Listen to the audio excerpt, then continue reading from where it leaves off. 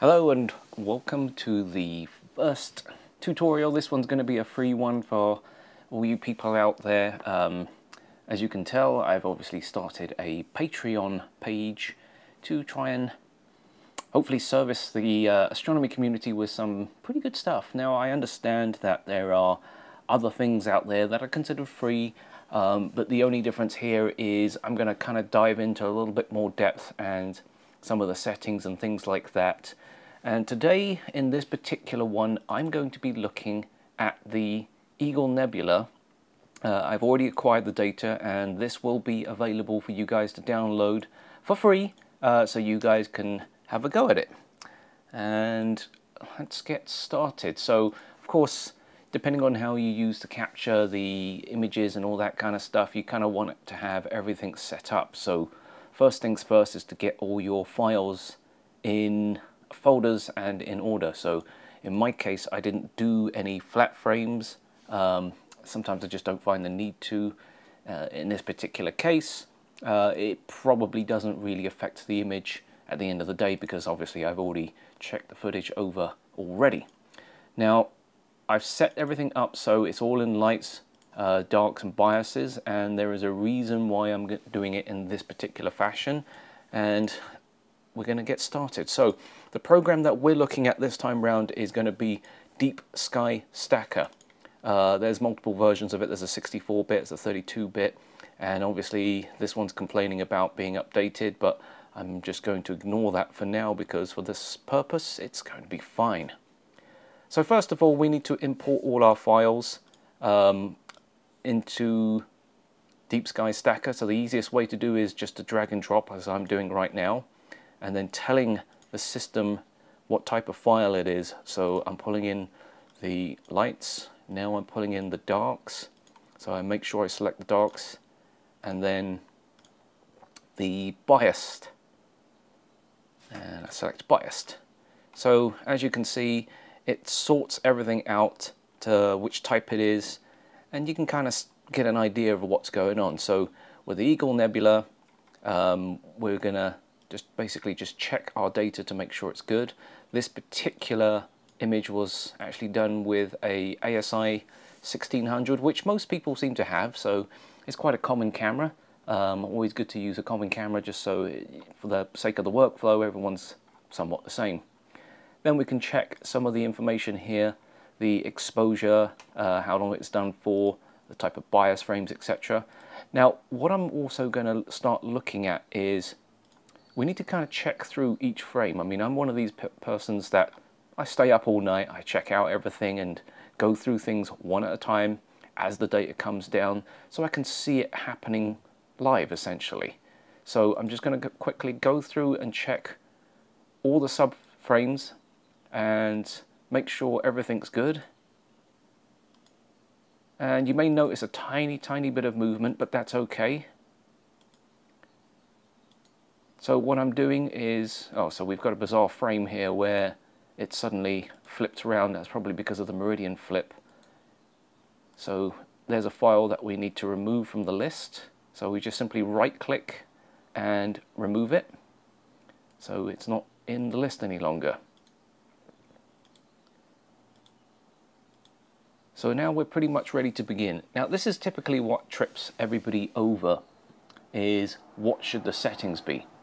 So let's start looking into some of these. We're going to click on register clicked pictures. Typically I just use that because it's the easiest way. It just kind of does everything for you. And there's a couple of warnings here and there. You can pretty much ignore them for pretty much most of the time. This part here is the advanced section. So we're going to look at the advanced tab here.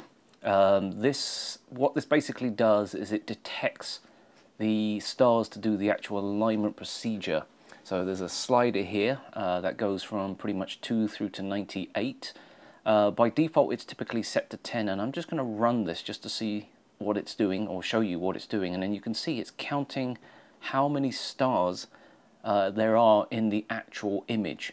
And the idea here is you need a good amount of stars to be able to do the actual tracking part of the process.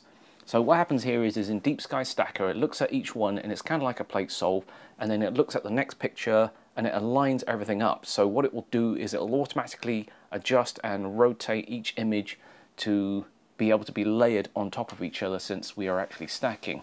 Of course, you can do this by hand, but you know, why do something manually when you can get a program to do it, of course. And just to show you what happens if we reduce the percentage, you will actually see that the number of stars actually drops dramatically. Typically, I prefer to at least have 100 stars. So in this particular case, the default setting is absolutely fine. We're just going to leave it at 10% and go from there. So the next thing that we're going to look at now is the stacking parameters.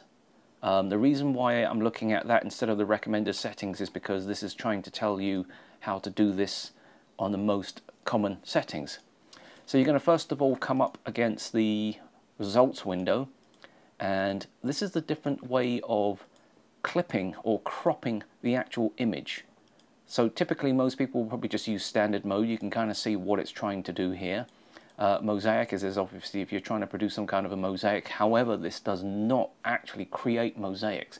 All it does is it just randomly selects areas and then tries to create the biggest image possible, especially if the scene is kind of jumping around all over the place. Intersect mode basically cuts out all the parts and only uses what's actually worth using. Typically I prefer to use intersection mode as opposed to any of the other two, because then it saves me having to crop things out. So there are two other settings here, which is drizzling. Basically what this does is it will enlarge the pixel. So if you have a camera or a shot that would be considered undersampled, I would probably recommend you using the 2x drizzle in this particular case.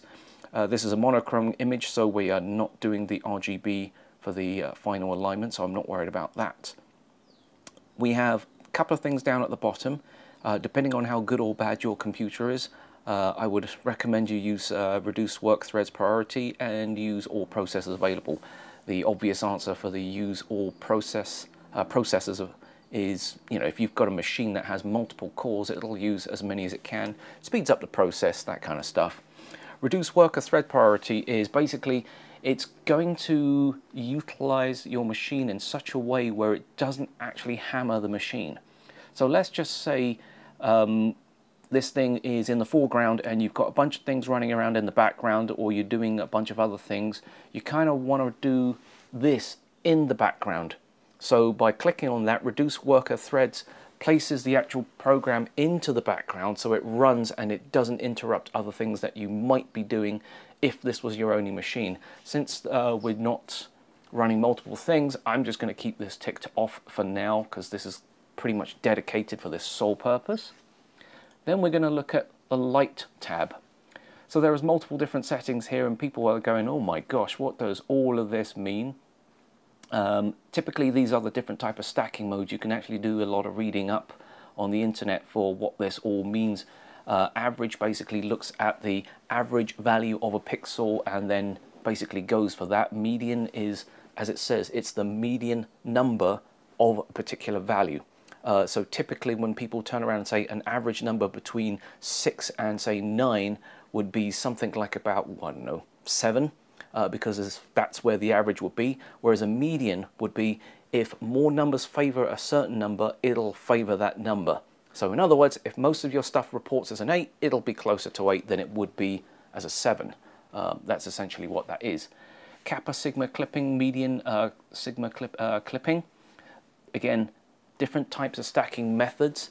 It typically uses the mean number. If you mouse over it, it does actually say what the actual mathematic formula is.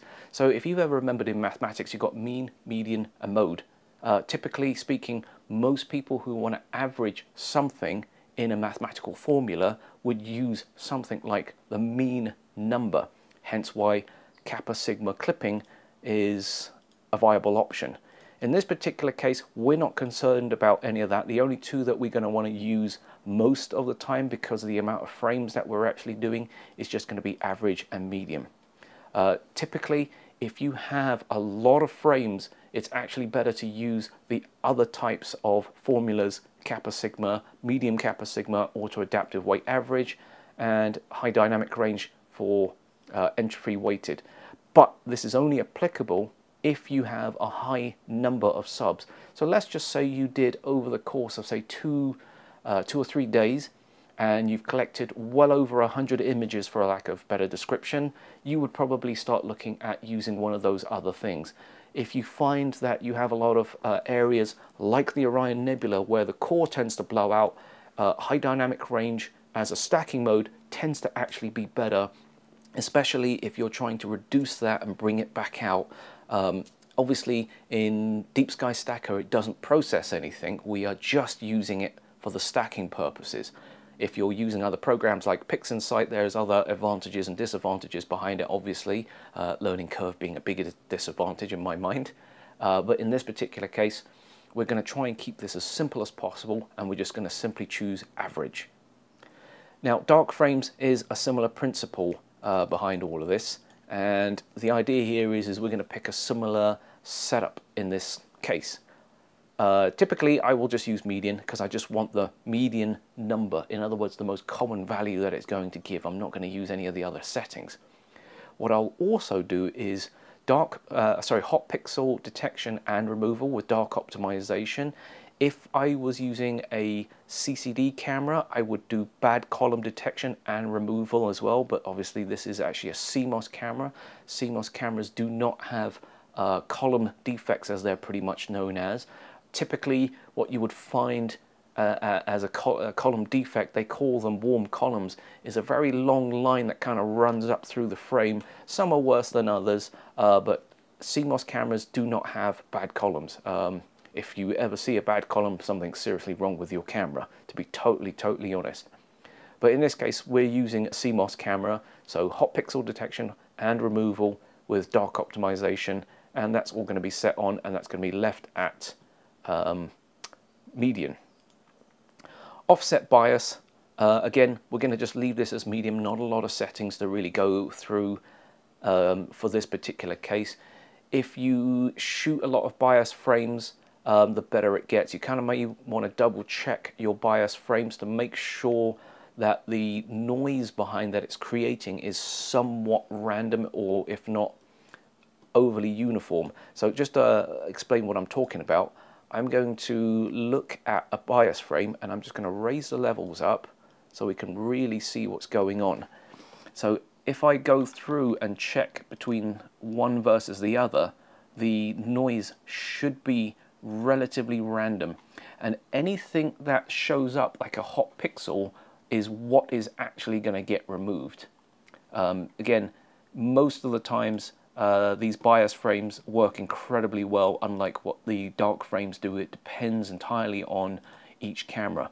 So a dark frame would typically remove all these strange looking areas. So in this case we have what is known as amp glow, and you can see in the corners something's going on here, where it's obviously lighter in these corners but darker more in the middle. This is kind of typical of a 1600, where there is a darker band that runs dead center, two hot corners on top or bottom, and this really faint fudge smear, for lack of a better description, is on this side. Usually when I see that, I can kind of tell this is a 1600. It has its very specific characteristic, and every camera has its own thing. The great thing here is it's always uniform, it's always there, and it can always be calibrated out. So we're going to go back into the settings real fast. So now we're going to look at the alignment. This is actually kind of important based upon how the images are aligned. Most people just set this to automatic because you just allow it depending on the number of stars. Obviously it says so in the description, but you can pick certain types of alignment if you're going to have trouble with certain things, especially if you're taking pictures and there are very few stars in the field. You can actually use these different functions. Typically leave it at automatic, let the machine work it out, and you'll be pretty much safe.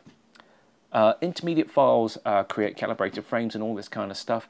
This is not actually all that critical. What this allows you to do is it will save calibrated frames for you, and it'll even register them. And the idea behind doing that is if you want to get rid of your FITS files afterwards once they've been processed and you only want to keep the calibrated frames, you can actually do this. Depending on if you have a color camera or a monochrome, you can also debayer all the information and save all of those out, and you can even create a register and calibrated file for each frame. Saving format is obviously in TIFF and FITS. Ultimately, you should always be using FITS files over TIFF. The FITS files basically just contains headers and information about the particular shot, and it's kind of useful to retain that information for astronomical purposes or scientific data research, that kind of stuff, especially if you find something that could be of interest but you've already trashed the files and you think, oh my gosh, you know, if only I saw that earlier, you could have saved it. Cosmetics. So this is a what tends to be a little bit more complicated for most people, and you kind of need to understand how your camera works in order for this to actually work properly. So what this actually does is it's looking at what we refer to as cold and hot pixels. Hot pixels typically show up as one white pixel, and cold pixels typically show up as just straight up black. So you have a value assigned to these depending on the bit depth of your particular camera. So in the 1600s case, it can have a gray value anywhere up to like 65,000 plus numbers, or it can have a 0 value. Typically, if it sees a 0 value, it must mean it's a cold pixel, and if one particular pixel has hit basically the ceiling, which is like the 65,000 plus number, it is considered a hot pixel. What this part does is it'll look at each individual pixel, assign that value. If it meets those requirements, it'll remove it. And what we can do is we can set how strong this is going to be, and then we can also change the size of how big those pixels need to be. Ultimately, just leave it on 1 pixel size unless you were shooting something very specific, or you were doing something specific where you shot pixel binning, for example. So if you were to bin the camera at say 2x2, you need to up this to 2 pixels. Hence why the biggest number you can get up to is actually 6. Because typically, if you were to bin, you will never exceed 6x6 binning. I mean, you just end up with just a giant square, and it's not very, very interesting. Again, you can save an image showing the clean pixels for each frame if you just wanted to do some testing or you wanted to check up on the camera. This is actually kind of interesting sometimes when you can actually look at how much has been stripped out versus how much is actually left behind. In this case, I'm going to turn it off because I don't particularly need it, nor am I going to really test my camera because I know it works. Output files, pretty straightforward here. We can do all of these different types of parameters, change the names of things however I want to do it. I don't need to create an HTML description file, so we can leave that unchecked. Output name, just leave it as autosave. Always have append numbers to avoid overwriting, so it basically, if a file shows up that has the same name, it'll automatically create version 1, 2, 3, 4, and so forth and so on. Now the output location is I can choose for where it to go, or I can leave it in the same folder. Again, it just depends on where you want to put all these files. Typically I just leave them in the same folder, so when I actually go back to it, I know where it is. I can find it pretty quickly. Last but not least is temporary files and folders. 9 times out of 10, most people tend to leave this alone, but in some cases you may not have a lot of space, but you might have an external hard drive. You can use this by clicking on this and then going to that drive and selecting it, so it can store the temporary files somewhere that's a little bit more useful. Or if you're one of these people that plans to clear out the cache once in a while because you keep running out of space, because let's face it, this stuff takes up a lot of space, you can choose where it will go, and you can remove it or find it quickly. So once we've set all of these, again, you only need to set these once typically.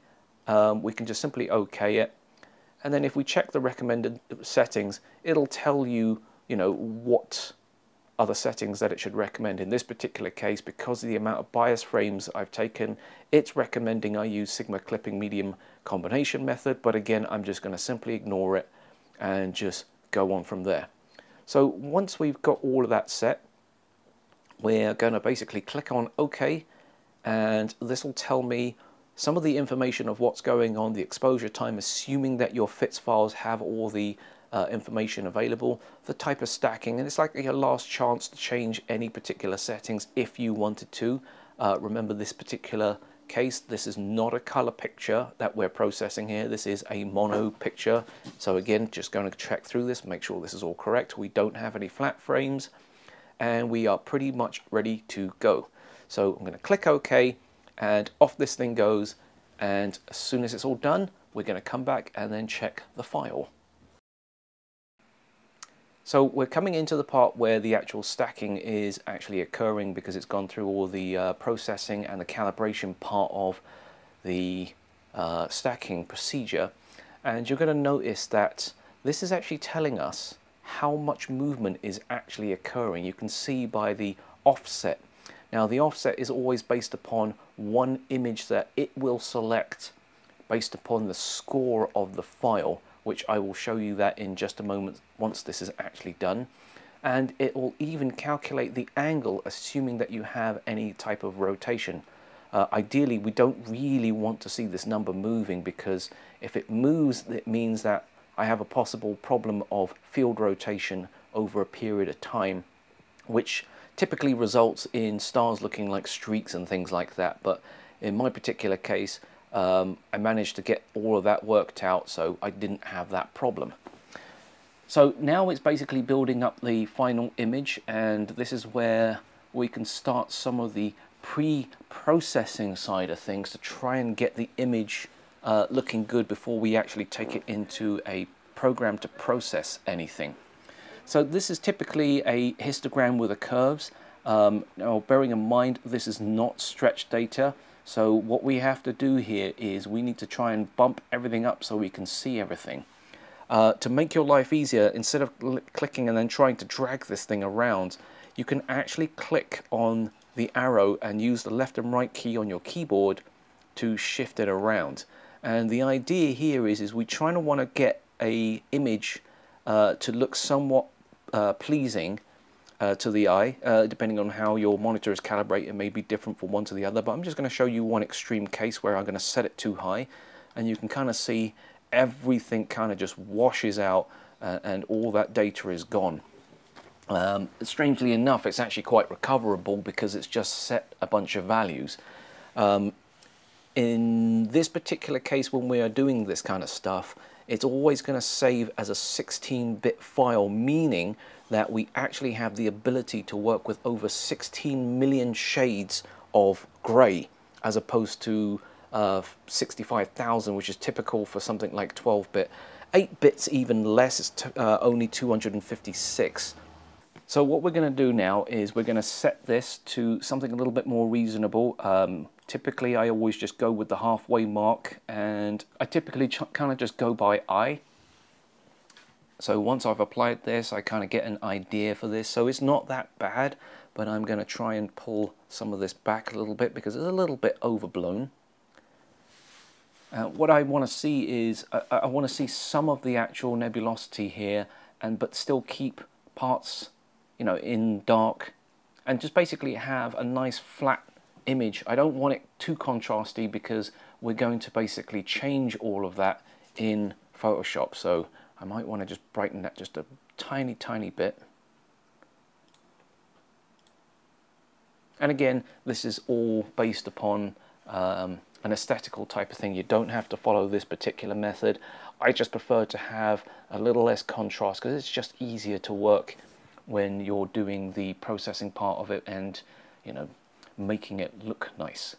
So as it stands, if I was to save out this image, we actually get a pretty good image.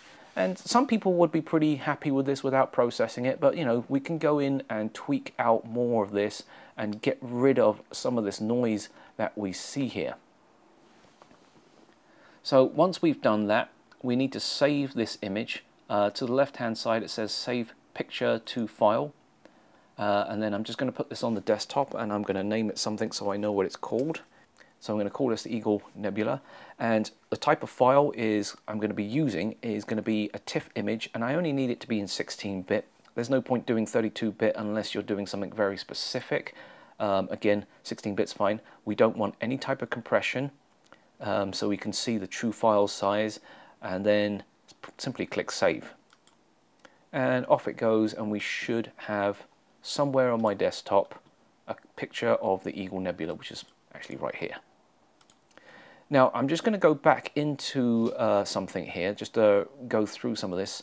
Remember I was mentioning about the score. Now that these files have actually been checked through, you can actually see a score given on this. So what I'm going to do is look at the actual frame that was the reference frame, which is the one that scored the highest versus the one that scored the lowest. And what you can see is you can kind of check to see if there's any major differences. Typically when it shows a very, very low score versus a very, very high score, something might be wrong. So if you pay attention to these two stars here, if I go from one to the other, you'll notice one gets bigger and one gets smaller when I flick through the two. We're not worried about the actual movement per se. What that actually is the actual telescope acclimating over time to the temperature change. So the actual point of where it's in focus has shifted. Now, sometimes this can be quite a problem. In this particular case, it's not bloating that badly by comparison, so I can probably get away with it and just simply ignore it. But if I really wanted to get an image to be a lot tighter, what we can do is double check and remove anything that has a particularly low score, or where these stars are starting to basically bloom out too much, and quite honestly we just might want to simply remove them. That does mean that it does cut down on the amount of time and the data, so the idea here would be is shoot more than you really need. So I'm actually going to go in and remove, since we've already changed, set all those files, and remove some of those frames, and then simply restack them so you can actually see the difference. So we've basically lost 50 minutes or so compared to the previous image. But we're going to run through this process again, but only stack the ones that have a higher score, just so you can see the difference when we do a side-by-side comparison. So once this is done, we'll open up the files and then check them against each other so you can get an idea of what's happening. So we're going to go into Photoshop now, and we're going to open up the two files that we just saved on the desktop, so we can do a side-by-side comparison. So I'm just going to quickly do a quick stretch just to check these. But what we're going to look at first of all is what the difference is between having stacked a higher score versus the lower score, and see if there's any difference. And the difference is there, but it's very, very subtle. So let's just zoom in to say 50%, or even 100%, just make it so we can flick between the two. So this is the lower scoring and this is the higher scoring. What you're noticing right off the bat is there is actually a slight shift. You can actually see that the pixels will move ever so slightly, but more importantly, this is the 2-hour and 10-minute version. Let's look at this star here. If I flick between the two, you will notice the star actually get bigger and smaller when I flick between the two. And then if I look at the nebulosity in this area here, you can actually see one looks smoother and the other one actually looks sharper. Now I'm actually going to disregard the noise for a moment because I'm trying to do a frame comparison here to see what has happened or what is actually going on. And in actual reality, it didn't do a bad job.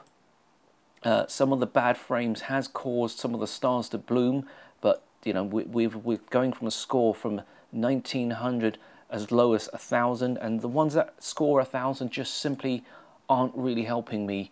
The good thing here is though, because of the focal length of this scope, I'm not too worried. I could probably get away with using something like this, and again, this is more of a preference for everybody else depending on what it is that they want to do. But for this particular case, we're going to go look at the one with the highest score, and that's the one we're going to process. So we're going to shut that one down and we're going to revert this back to its original form, because we want to control how much is brought out of the actual image. So the first thing we want to do is we want to do a histogram stretch, and you can do that by going into levels. You can set it automatic if you want to. Typically this does not give you a good result, so what I'm going to do is I'm just going to go in and just stretch some of that data out, just check to see how good or bad it is, and already we can see it's getting a lot better. So we've done a single pass for the actual histogram stretch. So now if we go back in, you can suddenly see this has opened up a lot more, and we can basically go in and tighten that up even further. Now the important thing here is we've got to be careful with what's happening here in the core of the Eagle Nebula, or more commonly known as the Pillars of Creation. We don't want this to go white out, so we have to be very, very careful not for that to happen. The best way to do it is using this slider. All we're doing is brightening up the highlighted areas, and then we can move into the mid-levels and change this slider to bring up more or less of the nebulosity. Now remember, you don't want to try and over crank this, otherwise the whole thing blows out and it just seems very, very washed out and opaque looking. So the idea here is you want to bring it up, and you want to look at some of the nebula or the nebulosity areas around here and just double check to make sure if it's actual nebula or if it's just a dark part of space. And you want this to be just visible. You don't want to have it overpowering to the point where we're going to have to do a lot of post-processing to clip some of that out. So I'm going to go for a happy medium where it's just detectable. And again, depending on your screen, it may look better or worse for some people. And once I get it, I may clip some of that off on the other end just to give some of that contrast back. But I'm only going to probably do it by a value of 1 maybe, just to get rid of some of the bad areas. So once I've done that, we have now gone from the original image before we did the histogram stretch, which is this black image here, which shows very little information, to what we see now. If you're wondering how I did that, that was actually in the Histories tab. You can just simply select through all the different variants that we've gone through. Now the problem here with doing any type of histogram stretch is the amount of noise we see is now becoming more and more obvious. So as I look around the actual framing, we can see where noise is more obvious than there is signal. So obviously where there's a high signal area, it gives you the illusion that it's actually a lot smoother than it really is. But that's what we're going to do next, is to get rid of some of this noise.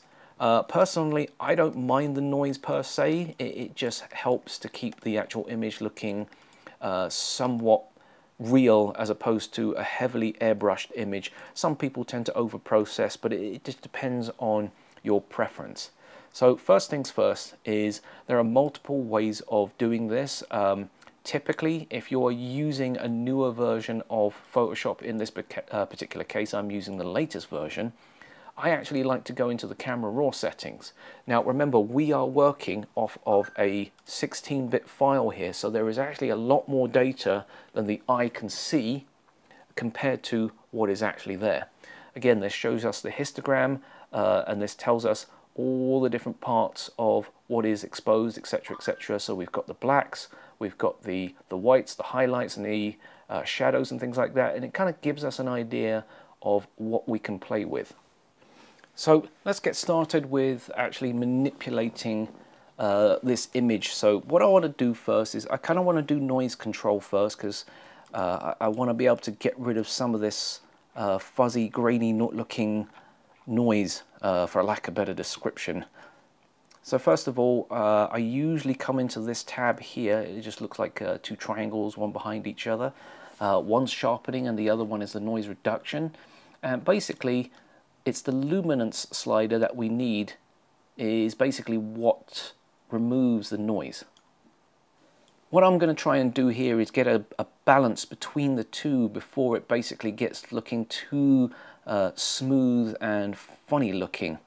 You can actually play around with all the different settings depending on what it is that you're trying to achieve, but I'm just going to give this a quick once over just to get it to look as smooth as possible. Now, depending on how much detail you're trying to retain, the more luminance we add, the more detail we seem to lose And if you look at this area here, so I'm just going to focus in on just this part here, we can actually see some of that faint wispy detail is starting to disappear the more we go up. So we can actually control that. You can actually set this to its maximum for fun, and we can play around with these sliders to see how much detail is retained versus how much is lost. By default, the default setting on this is actually not that bad, so if it was at 50, we can just about get away with it. But I don't want to lose too much of this detail, so I'm going to come in and fine-tune this. If you look at the contrast, this basically shows any of the areas that have higher detail, we can bring some of that contrast back in to bring that detail back in. So as you can see, it makes quite a difference as we pull that along. So let's just set everything to 100% first of all, and we're going to work backwards. So when everything's at 100%, we're going to look at the previous image, or when it's completely turned off, versus when it's all turned on. And we're trying to find a happy medium between the two. So I don't want all the noise gone, but I don't want this thing looking like some weird, smooth looking cloudy image, even though that's theoretically what it should probably look like. So I'm going to probably go for a happy medium. We're going to go with a halfway mark and check that to make sure we're not getting any strange artifacts. I'm just going to zip around looking in different areas to make sure it doesn't look too weird. And so far it does look okay. I'm going to lower the contrast and see how much of a difference it makes. And it's very, very subtle, but something is actually happening. So I'm going to bring that down a little bit. And then I'm just going to take the detail slider and just double check to make sure we are not losing too much data. So I'm probably going to bring that back down to probably the halfway mark, because that seems like a pretty happy medium for me. And then we're just going to simply OK that just to check our results. And again, this is where the history tab works wonders, because we can flick between the two. And if we're looking in this area here, you can see it's done a pretty good job of removing some of that noise without losing all of that data. So the next thing that we're going to look at is we're going to try and enhance the details. Now again, this kind of seems counterintuitive, but this is why I prefer to remove the noise first, because we don't want to sharpen the noise. We're now going to go back into the camera raw, and Photoshop actually has some incredibly useful settings when it comes down to doing enhancements. So again, we're going to look at this histogram, and this tells us all the areas that we are going to affect, and these sliders here correlate to what goes on here. So now if I look at the exposure tab, if I move this, I can actually see the histogram changing. Now if you go by the general rule of thumb where you kind of want the most amount of data to go into the middle, well, we can have a problem with that. As we pull this along, everything starts to blow out, and we're back to the same problem as we were before, where this starts to look a little unrealistic and the hot areas start to get too much. But we're going to actually bring up the exposure, but the problem areas, the highlights and the whites, we're going to bring them back down. So you can see where the core has just gone crazy over there, and just to highlight it out, you can see what's going on there. I'm actually going to pull that back, and I may end up pulling it back quite a lot. So we're going to probably go for around about here, and we're going to check the highlights. We're going to just play with the slider just to see the area that it affects, and we're going to come to some happy position and then go from there. So far we've gotten rid of some of those nasty highlights, and we're going to have a look at what happens if we play around with the blacks. Now remember, this is a picture of space. Everything is supposed to be black. So again, we're going to dial this back to where the nebulosity is still there, but only just barely visible. So that comes down as well. And the shadows, again, this is a preference thing. I may actually bring that up to bring out some of the nebulosity, but without lifting the background too much. Now if I find that areas here and here, for example, are starting to look a little bit washed out, we can actually increase or put some of this contrast back in to actually darken the background. And what that does is it just makes it punch out just a little bit more. So we don't need a lot, we're just going to add a tiny amount. and I kind of feel that the darker areas of the background is probably just still a little too washed out, so I'm going to back that down even further, and we're pretty much close to a final image here. Now there are three other sections here: texture, clarity, and dehaze. These are basically forms of sharpening. It's very similar to how deconvolution would work.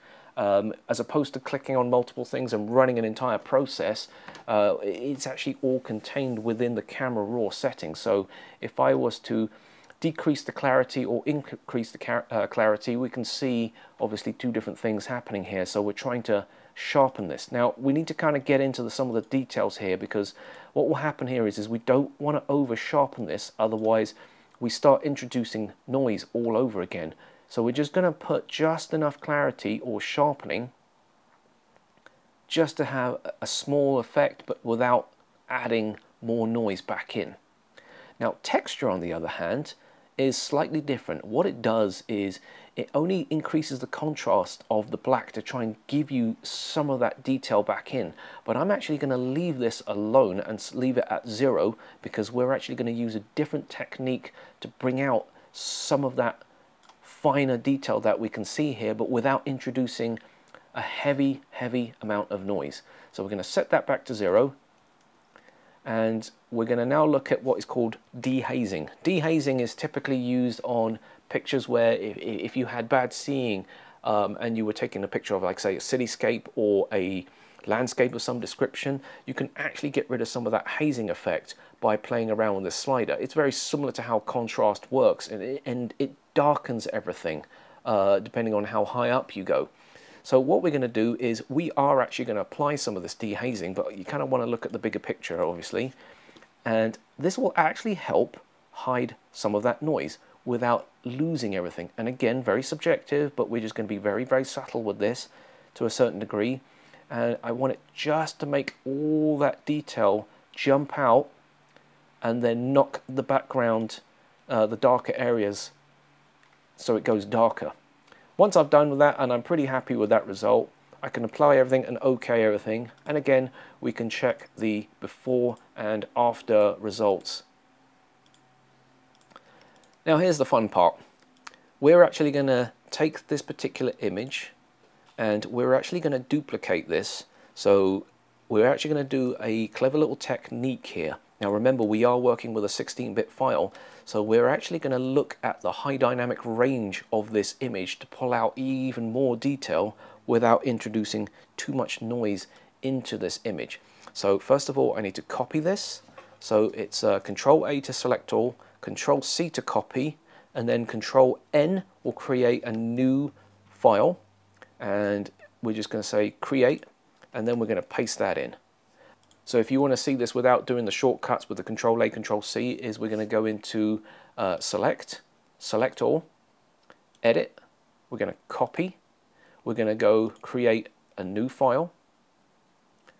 We're just going to simply OK it. Now when you have something copied in the clipboard, as it says here, the values will be automatically set, so you don't have to guess that.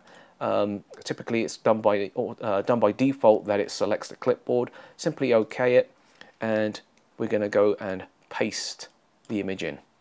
So it's the same thing, just done slightly differently. So I'm going to say no in this case. Now first things first is you actually see two layers here. We need to flatten the image. We probably don't need to worry about that right this second, because when you actually go to the adjustments, it will actually flatten it for you. So let's actually go into that process. It's actually under Images and HDR Toning under Adjustment. And it'll ask you, do you want to flatten this? And the answer is just simply yes. And what it does is we're now in the HDR Toning. There are a couple of presets in here. We're just going to go for default, and all different types of ways HDR can be done. In this particular case, we are working with local adaptation because we want to be able to control all of this that's going on here. So first of all, we need to look at the tone and the detail, and the gamma is what gives all of this its brightness. And as you can see by default, how the HDR toning has extrapolated this particular image is it's telling me that the inside of here is overblown. In other words, there is obviously more data here, or more signal, than there is noise compared to the rest of the image. So we're going to use the gamma slider to actually lower that value. Now, we don't want to go too low, otherwise we get some very, very strange looking results, and that's not what we're trying to do. We just need to lower this just enough to where the whites do not blow everything out. And I mean, of course, some places it will blow out because obviously where all the stars are, they have already basically filled up the actual well depth, and you know, the value is already set to whatever the value would be. That's ridiculously high. We can modify the exposure, so if we find that the image is a little too dark or a little too light, we can play around with that. Now, in this particular case, we are going to be using this as a detail layer.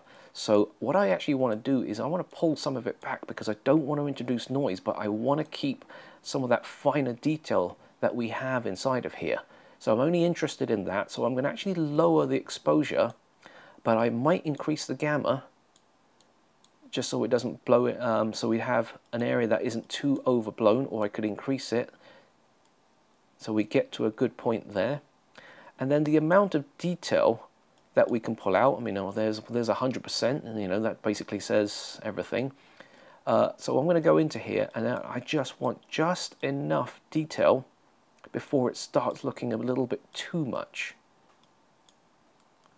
So once I get to a happy medium, I think that looks pretty good. That's the detail we're going to be capturing. And then the edge glow, what this does is it changes how much brightness on a particular edge something has. Typically you'll see a better effect if it was a white square against a black background and you were to play with these things. You'll actually see how much dramatics this actually causes. But remember, this is nebulosity, so we've got two ways we can do this. Either I want to go to enhance the nebulosity, or I'm going to go in to enhance the overall detail of the image. So we have to find, again, this happy medium, but without it looking overly processed. And by changing the slider, it will give you a better result or a worse result. Typically speaking, I'm going to try and keep this like somewhere towards the center, and then I can play around with the strength of it. If I feel like I want to make some of that detail punch just a little bit more, but I'm only going to apply a very, very small amount because I want to keep those stars there. And once I've got that, I can then play around with the shadow and the highlights. So let's just set this back to 0 for a moment. Now, I don't want to introduce a lot of bad information, so if I was to stretch this out, you can kind of see where the shadows actually are, and a lot of that is just not useful data. So we want to back that down to try and get rid of that bad noise.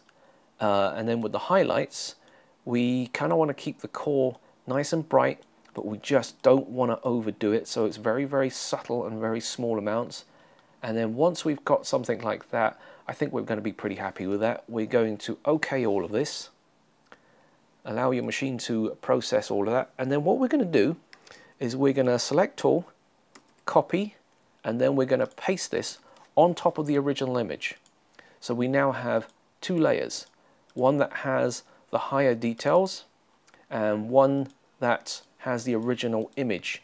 And you can see there's quite a difference here already, but what we're going to do is we want to blend these two images together to get our final image. Now we can do this in a multiple ways. We can use any of these settings here, but typically what I prefer to do is I just simply change the opacity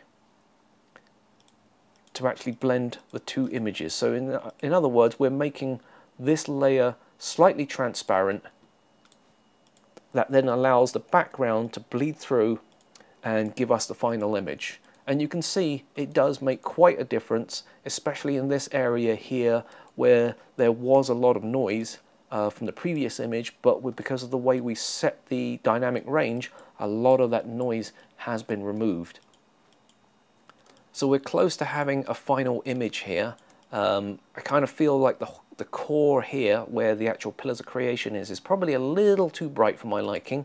So what I'm going to do is I'm going to flatten this image, and I'm going to look at my levels, and I'm probably just going to adjust this ever so slightly so it doesn't feel that it's kind of overpowering the image. So I'm going to mess with this just a slight amount until I get something that I'm actually happy with, and it wasn't too far from where it was by default, so we can flick between the two and we have pretty much a final image that I'd be happy with, and hopefully you will be happy with. Of course, if you feel the need to, you can obviously rotate the image depending on which way round you kind of prefer it. I mean, typically you see the Eagle Nebula like this, facing one particular direction, but of course in space everything is somewhat relative. So I'm going to look at a advanced tip here, and this is what is known as star reduction. There's multiple methods of doing the same thing. This is one particular method that I actually found out and discovered, and I actually quite like it, and I use this method. Is some of these stars, I kind of feel they're very, very distracting, and I just wish that I could just get them a little bit smaller so they're less, you know, intrusive to the eye. So what I'm going to do is I'm going to make sure that the image is actually flattened and everything, and I'm actually going to go into color range. And what this basically does is I'm actually going to pick an area that allows me to mask out some of these areas that I find very intrusive. So first of all, we need to actually pick the color. Of course, it's black and white. We need to pick the highlights. And we change the fuzziness so it only selects these stars, but not the nebula itself. And we can do a quick preview of all of that by simply just changing the preview selection to the mask or to the grayscale. I prefer to do the black because it tends to be a little bit more accurate. And all I'm doing is I'm just looking for those harsh areas that I want to do without affecting too much of the original nebulosity as possible. So once we've got that set, we're going to OK that. And what this will do is it'll draw a selection all around the stars that are the brightest. Obviously some of the lighter ones won't get selected, but they're okay. Now obviously we've got a problem here. This is now selecting things that it shouldn't be selecting, so we need to kind of go in and kind of cut all of these out, because we know that this is actually nebulosity and we don't want to reduce that part because that's actually part of the data. There's another one here. And we're just going to just double check all the other areas, make sure it hasn't selected anything that we don't want it to select. And if you find that it's kind of removed, or you've just kind of gone back in a remove star, you can just simply go back in and draw it back in. It doesn't have to be accurate. So the next step here is to click on the select, and we're going to modify our selection mask. So what I want to do first of all is we need to expand it, because the idea here is if we try to reduce this area of where the stars are, it'll end up giving us really strange halo rings. So we're going to go to expand the actual selection, and we're going to set a value of 3. That's 3 pixels all around, and you'll notice that it'll suddenly grow to a certain size that will encompass the entire stars. Don't have to worry about if we've got other weird problems here, because that's going to be fixed in just a moment. We then go into modify. We're going to smooth everything out. We're going to just test it with 1 pixel first, and that will just get rid of any harsh looking corners.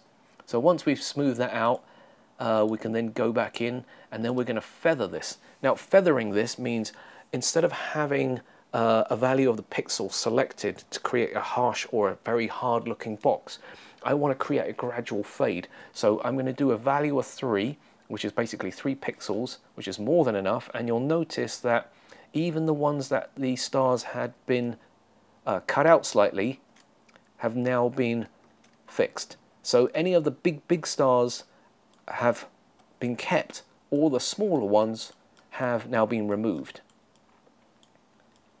So we can just double check that, and just to make 100% sure that everything's good. I just spotted a problem area, so let's get rid of this.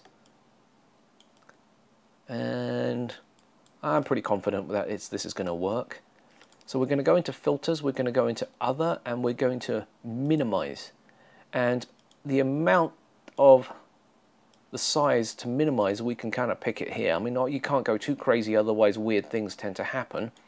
So we need to come up with a good number to work with. And what I like to do is I probably only want to go down by a handful of pixels, so 1, maybe 2 pixels here and there. So 3 maybe a little bit too much, and 2 seems to be about the right number. Now, one important thing here is you will notice that the stars are starting to have these weird points to them, almost like diffraction spikes. I don't particularly like that because it seems a little odd and a bit fake. So I need to preserve the roundness of these stars so we can see that they stay round, and we're going to OK that. And then we're going to remove the selection and then look at the final results. So we're going to do the before and the after. So if you look at the stars, we're going to go back to before we actually picked anything. And then we're going to look, and you can see the stars have actually been reduced ever so slightly, but not completely removed. And what that does is it tones down the strength of some of the bigger stars, so it's less distracting in some ways, and you can actually concentrate more on the nebula itself. So that's one of the little advanced tips on, doing some of the processing on these images. Hope you enjoyed that one, and I will see you on the next one.